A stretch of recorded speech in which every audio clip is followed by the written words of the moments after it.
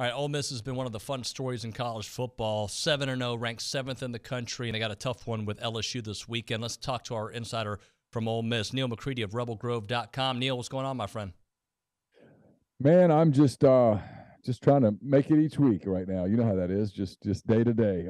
It's been an interesting season so far, and it's about to get really interesting with these next 2 weeks because Ole Miss has a couple of real road tests. Nothing against Georgia Tech or Vanderbilt. I mean, they it is what it is, but it's not like going to Baton Rouge and College Station. They're in for an exam here over the next couple of weeks. Well, I was going to say, I feel like this is we kind of expected this, right? You looked at the schedule, and you didn't know how the quarterback situation was going to play out, and the running game has been so phenomenal, but we knew it was backloaded, and they took advantage of that, and now they're playing with, I think, some momentum that they can maybe carry through.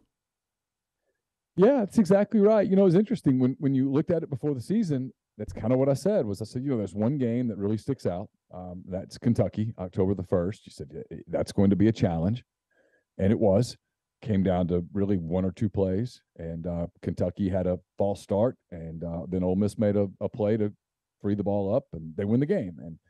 And after that, you knew that Vanderbilt would be Vanderbilt. And that was going to be a bit of a trap, but they sprung the trap. They were fine. And then you knew, because Ole Miss struggles with Auburn. They don't beat Auburn very often.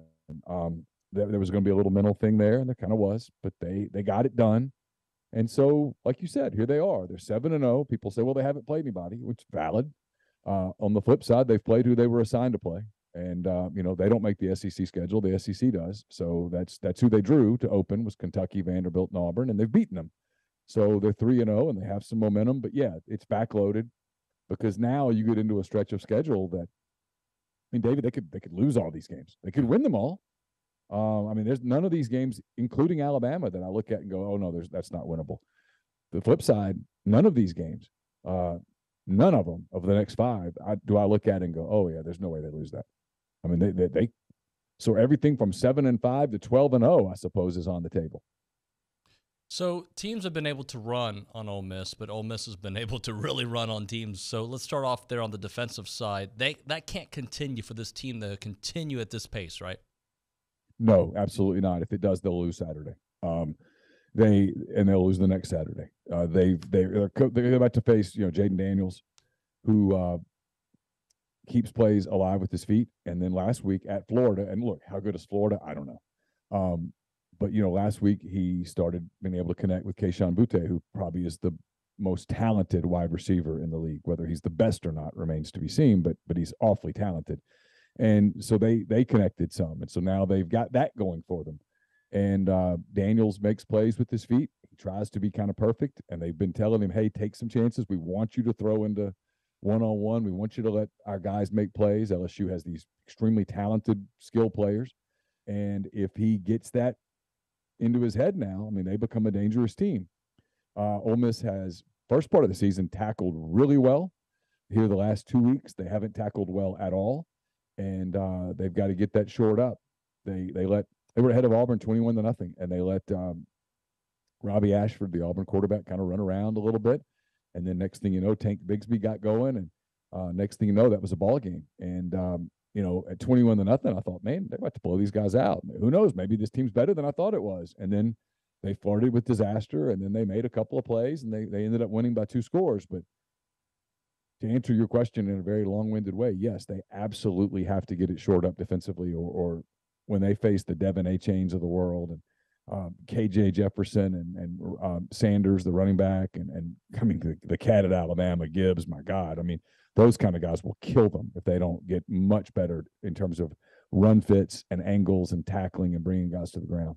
So how's the offense evolved? Because back in the day, you would have said, yeah, Lane Kiffin likes to run the ball. But then recently, it's been more about that aerial attack. But here they are, one of the best backfields in all the country. I try to write about this a lot.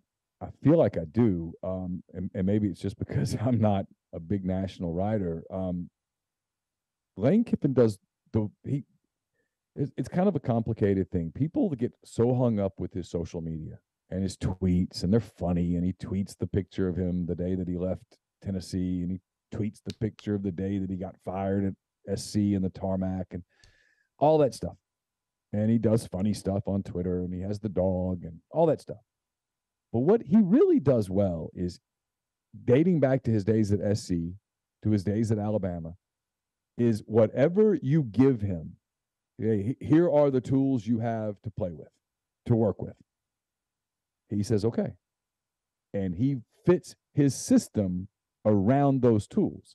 He doesn't take the tools and go, I'm going to jam you into this hole right here, despite the fact that you don't fit. And then I'm going to come over here and I'm going to do the same thing. And we're just going to make this work. No, that's not what he does. He says, okay, here's what he does well, and here's what he does well. And I think this is what we could do. And then he just sort of fixes his deal. And last year, that was Matt Corral. And it was spread it around, let Corral do what he does well. And this year, they're going with a 19-year-old quarterback who's good. He's going to be a really good player. I think he has a chance to be an elite player down the road. But right now, he's 19 years old, is fairly inexperienced and all that. He's got a pretty good offensive front, and he's got these 2 and sometimes 3 running backs who are special. And they've just absolutely relied on the running game, and it's worked. It worked last week. Auburn put 7 in the box. That didn't work. Put 8 in the box. That still didn't work. And he's still just kind of – he's very creative in terms of creating an offensive system, a game plan. And then I think it's well established that he's an elite play caller. He just sees things kind of in real time that I don't know that every coach sees, and he's able to capitalize on it. And they've been able to do that with their running game kind of all season, because the passing game, they don't really have that over-the-top Elijah Moore, Braylon Sanders kind of guy so far that can take the top off the defense, can really keep you honest. They've got some guys who are possession receivers, who great hands, Jonathan Mingo, Malik Heath, those guys. But he's just kind of fixed the offense in a way that works best for what they're doing right now.